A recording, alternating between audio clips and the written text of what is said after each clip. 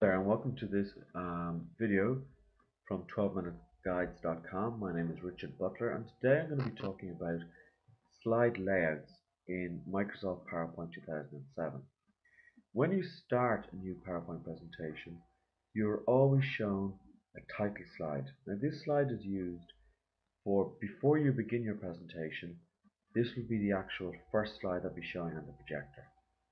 So I'm going to call this PowerPoint 2007. My subtitle, I usually put my name and my web address.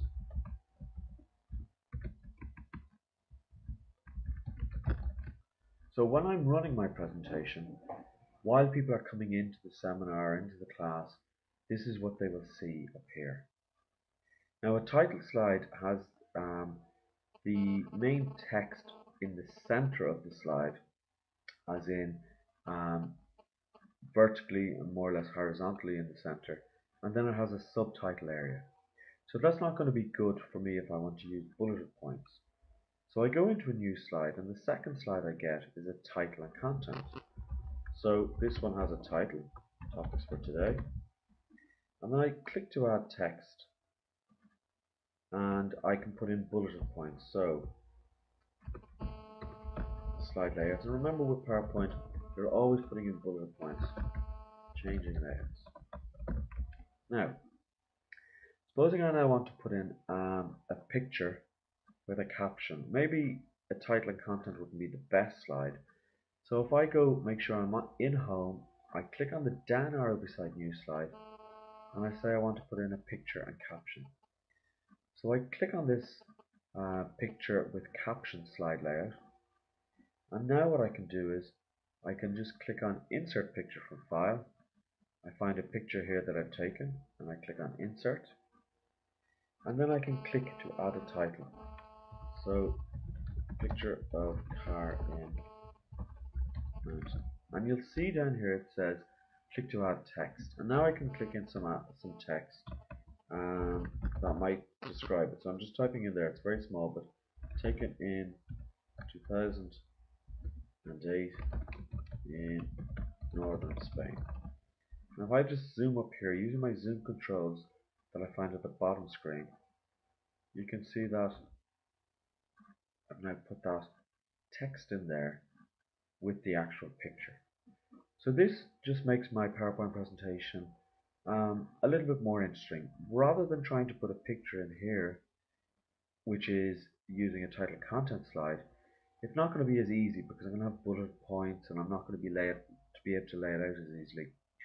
So I used an actual layout that had a picture and a caption, and I got that from clicking on the down arrow beside new slide and choosing one of these actual layouts. Now, supposing I open up a presentation, I'm going to open one here, and I'm told that slide 1 must be changed to a title layout slide. At the moment it's not. What I simply do is click on slide 1, I go to layout, and I change this to a title slide. And now what that will do is, for example, it will just lay it out as a title slide.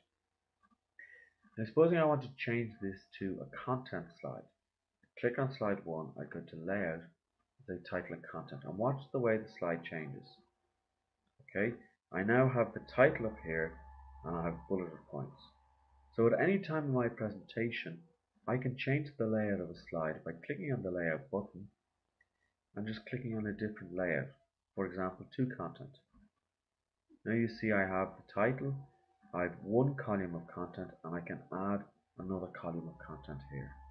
If I want to bring this back to a title slide layout, I click on layout and go to title slide.